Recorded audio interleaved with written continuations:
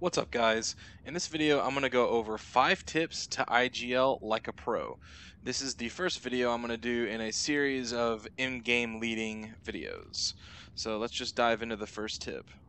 Tip number 1, develop opening protocols for each person on CT side. Now this is something that you're going to do in practice as the IGL. What is an opening round protocol? Basically, at the beginning of the round, you've just spawned in. Here's an example. I'm the A player, I'm an A anchor. I'm going to go into this corner and I'm going to listen for steps. If I hear a rush, it's going to sound like a stampede. If I hear a rush, I'm going to throw a molly like so, and then get ready for maybe a flash, and then fight them as they push my molly, and the highway player should be running up to toxic barrels to help me.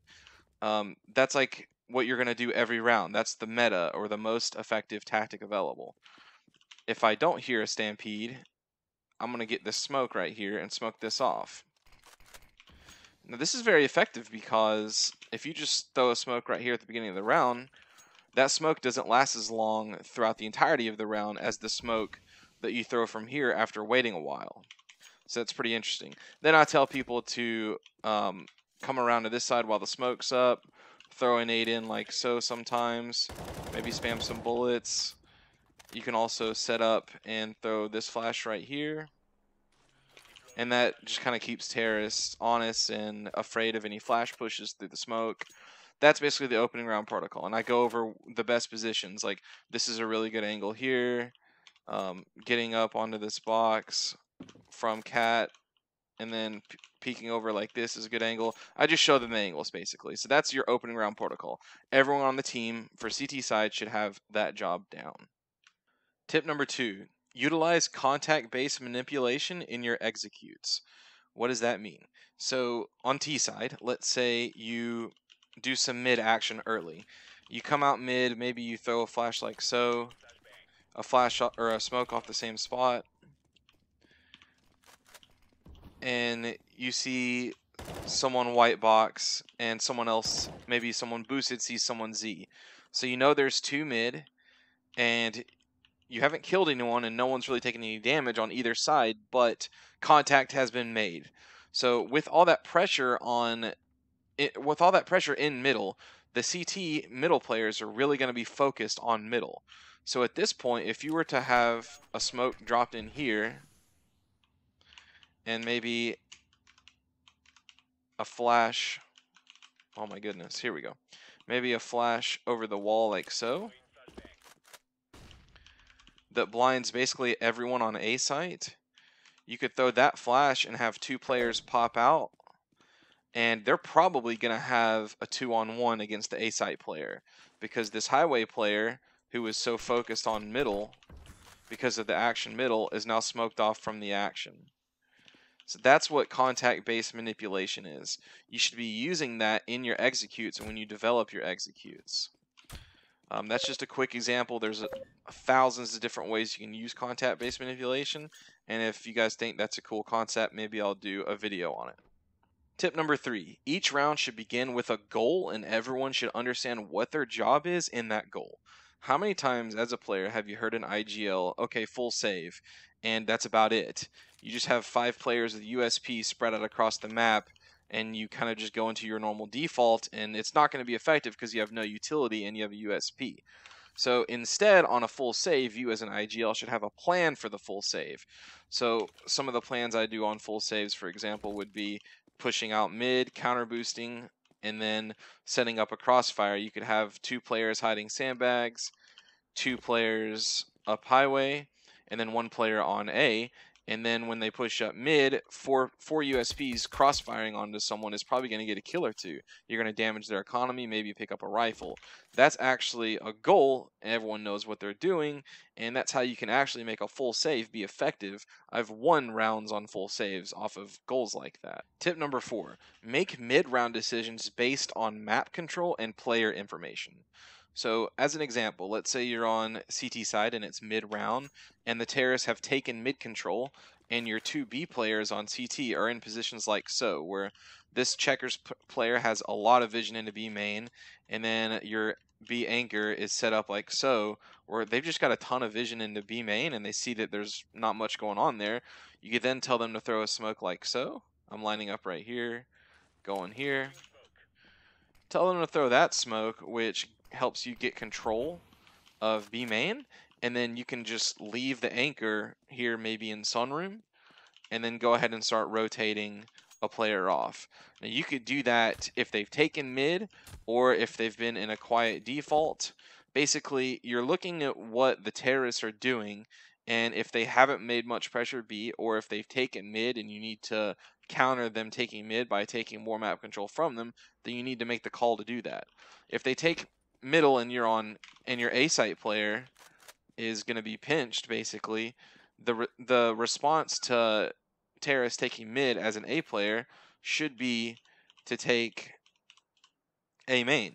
You can throw a molly like so, and a flash like this, and that's going to molly out back here. Most likely, an enemy is going to be standing right here.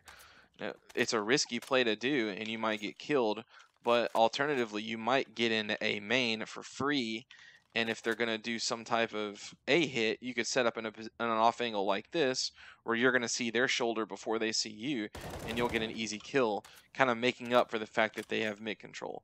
So these are the type of decisions you want to make based off map control and the enemy information that they've given you. Now, this is going to be a little bit of a longer tip than the previous ones, because this is a little bit more of a complicated concept. So what if the CTs on B have used up all their utility? How do you know that? Well, in a T-side default, you should have a player coming into, I don't even remember this smoke. I think you line up here. You should be having a player come into B main and throwing this lurk utility, where they throw a smoke like that and then a molly like so. Oh boy, I'm rusty. A molly like so. And then that gets them B main control. So if they start throwing this utility and they see 2 mollies, a smoke, and some flashes come out of B site, they can tell the IGL, okay, they've used up almost all their utility in B, plus I have all of B main. I own B main. If that's the case, your team can set up for a really good B execute. Tip number 5, be the one voice IGLing. Do not have multiple quote-unquote IGLs. I say quote-unquote because there shouldn't be multiple people with the official IGL title, so anyone else that makes calls mid-game is not a real IGL, they're just being a nuisance. So let's go over an example. Let's say you're IGL and you say, hey, let's go into a default and do a late execute on A. So everyone goes into a default, and this B lurker on your team gets a pick, and then he goes, oh, I gotta pick B. Let's run B. Everyone, let's go B. Green smoke mid, and he starts calling for everyone to basically go B. So the call was to do a late execute on A. There may have been a reason that the IGL wanted to do an execute on A. Maybe the IGL has a read on that team. Maybe the IGL isn't even going to call let's go B after you get a pick B. Maybe he would have called let's go A because he has paid attention to the CT's habits all game, because that's what IGL does, and he knows that if they are going to lose a player on B, that they're just going to stack B, give up mid, or play retake on A, and that you should instead do an execute on A. These are the type of situations that you run into when you have someone trying to step up, or just you have that type of personality where they're just trying to IGL when they're actually not the IGL. So this is a very common problem I see in ESEA Open for teams that I coach. It's like one of the most common problems I see is they have bad communication because of that over IGLing from people that aren't the IGLs. So what happens? What happens is teams get frustrated because they're being pulled in different directions. They're not sure what to do. They're not sure who to listen to. This affects their decision making, which makes them make slower decisions. In CS, the faster you make a decision, that's what you need to do. If you make a decision 2 milliseconds faster than the enemy, you're probably going to beat the enemy.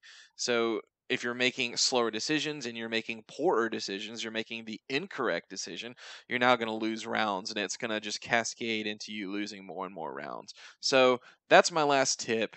Have one IGL and have him be the single voice giving directions. What this lurker should have done instead was got the pick and then just said, hey, I got to pick B. And then listen to what the IGL says. All right, guys, that concludes my top 5 tips to IGL like a pro. I'll be doing multiple videos of this type in a series called basically how to in-game lead.